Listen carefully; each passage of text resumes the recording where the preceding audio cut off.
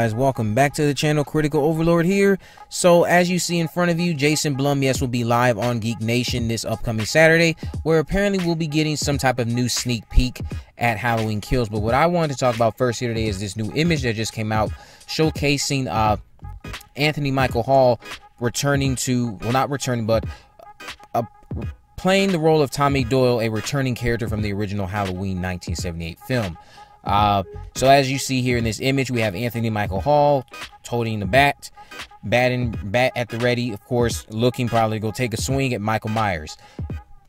We've seen it in the teasers that have been coming out for this project, from them filming it and just from other images that have leaked and other things that we've seen from how Tommy Doyle is seeming to be categorized. He looks like he's out for revenge, or in some capacity, it looks like whatever happened to Laurie Strode will ignite this type of mob mentality that I expect we're going to be getting in Halloween Kills. So nice little image there of Anthony Michael Hall as Tommy Doyle. So about this sneak peek that we're apparently getting on Friday, Jason Blum again is supposed to sit down with Geek Nation on YouTube this Saturday. Geek Nation Brazil, I believe, is the channel, and they're going to be going over all these Blumhouse projects and properties that are coming up. They've teased that we should be expecting a few surprises, something regarding Halloween Kills, and also Trolls World Tour. All these other things coming up. I don't know exactly what that has to do with Blumhouse. I don't think they're talking about Trolls World 2, but they did talk about Trolls 2 in a tweet recently.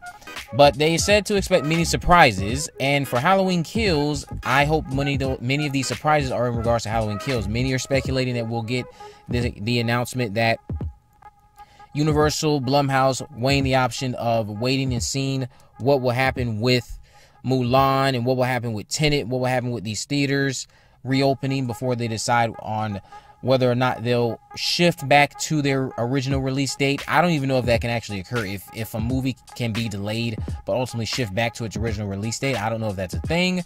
Never heard of it, never seen it happen, but that would be very exciting for many fans. But it's highly unlikely. I did put out a video talking about the possibility of it a few days ago.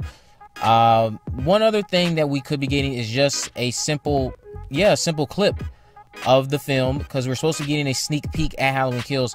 My honest opinion, the rumors coming out is that it's a new teaser. Why give us a new teaser for something that's a year away? If that's also where the speculation is building, that they're going to shift us to a straight to VOD, maybe even a limited theatrical release, maybe a couple of days in theaters and then straight to VOD. Because what I could see happening is, with how Tenet performs in theaters across the globe in these other countries that are opening and responding better to the pandemic than we are, unfortunately, it would appear that maybe many other studios would, we're just at this point hoping, maybe Universal will say, hey, well, let's release Halloween Kills across overseas and in these other countries, and then in the States, you can just drop it VOD, like what Mulan and Tenet did. Not Tenet, Tenet's going straight to theaters, but with Mulan's going straight to VOD for us here in the States, but across the nation, or not the nation, but across the globe, I believe Mulan is still going to theaters in some select countries. So that's very exciting. Maybe, again, we're all just gonna have to wait and see what happens this Saturday with Jason Blum, what he announces. And if anything like that were to occur, where Halloween Kills managed to shift its release from 2021 back to October 2020 this year, that's all going to fall heavily on a massive success from this VOD release of Mulan, the performance of Tenet, and then also the VOD release of Antebellum. So only thing I can see happening on Saturday is we get to find out some other tidbits about Halloween Kills. Maybe he'll share details about what to expect in regards to the character of Laurie Strode and what capacity she'll actually play, because we know David Gordon Green has come out and said that she'll be spending most of the time in the hospital. So maybe Jason Blum would elaborate on that. Maybe he'll elaborate on some upcoming projects that he has planned, and this sneak peek for Halloween Kills will just be that. Maybe oh, this just crossed my mind. I hope what we get is a look at that supposed 1978 flashback we're supposed to be getting in this movie, where we have I can't remember his name, the one who bullied Tommy. I can't remember his name. Lonnie, where we have Lonnie in his red jacket, and we see, because from the images that have come out, we've seen Lonnie walking the streets of Haddonfield. It looks like in a flashback of 1978.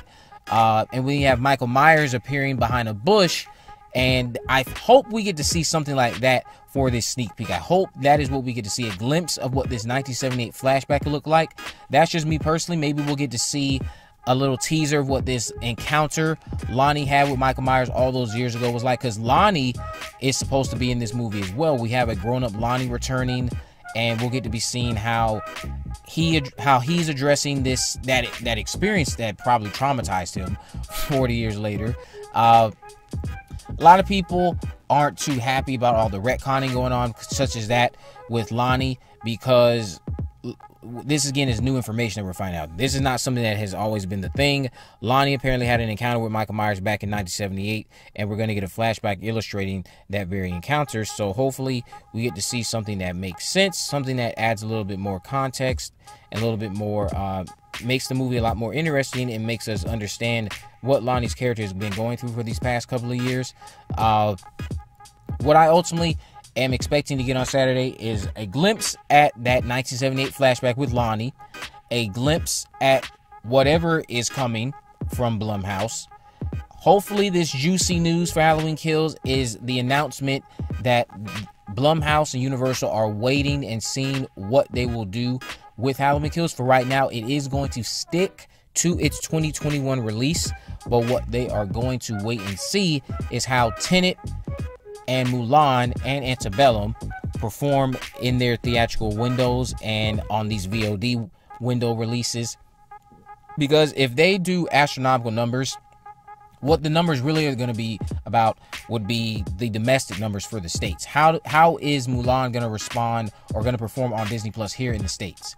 What is going to be the reception? How many people, how many of these subscribers are actually going to contribute to putting down $30 to watch Mulan at home, and what success would that lead to for this project? Because the amount of success that it has on a VOD release, honestly, it's not that far out of the realm of possibility. If Mulan somehow knocks it out of the park on VOD with little to no promotion like that, Halloween Kills easily could be reconsidered for this year.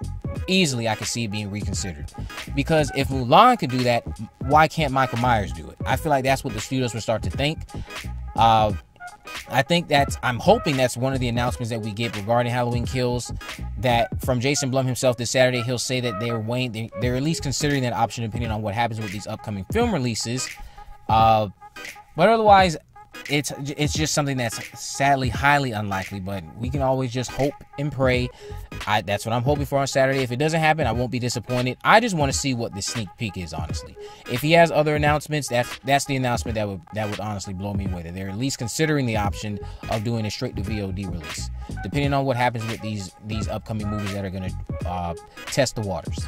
So, getting back to I want to talk about Tommy Doyle a bit more. The character of Tommy Doyle, in my opinion, he's always been one of my favorite characters from the franchise. I didn't necessarily like I liked Paul Rudd's portrayal. His performance in Halloween 6 is okay, but I feel like how they categorized Tommy Doyle in Halloween 6, I feel like that wasn't how Tommy Doyle would be. And I didn't necessarily believe Paul Rudd to be how Tommy Doyle would look a few years later. Paul Rudd himself did a great job in the role, but my Tommy Doyle, unfortunately, the one we saw in the 1978 original movie, for some reason that character just always was, I always was a fan of that character, just because we've all been a Tommy Doyle. If you're a male watching my channel, you've all probably been in Tommy Doyle's position, where you're a little kid and you love horror movies and you have a babysitter. She watches horror movies with you. I didn't necessarily have a babysitter to watch horror movies with me, but for some reason growing up, and still to this day, Tommy Doyle, even though he was only in the first movie and the sixth one, and apparently the fourth, but bigger involvement in the sixth and the first, he's always been one of my favorite characters, just for that sentimental reason. It's very nostalgic for me being a little kid and watching horror movies and loving them. But let me know what you guys think about all this down in the comment section below. If you haven't already, make sure you subscribe, turn on post notifications so you never miss a video. In the description, I have links to my social media accounts on my Facebook, Twitter, and Instagram. You can message me there to let me know if there's any movies, news, or reviews you'd like me to cover in the future. With all that in mind, guys, I will see you in the next video.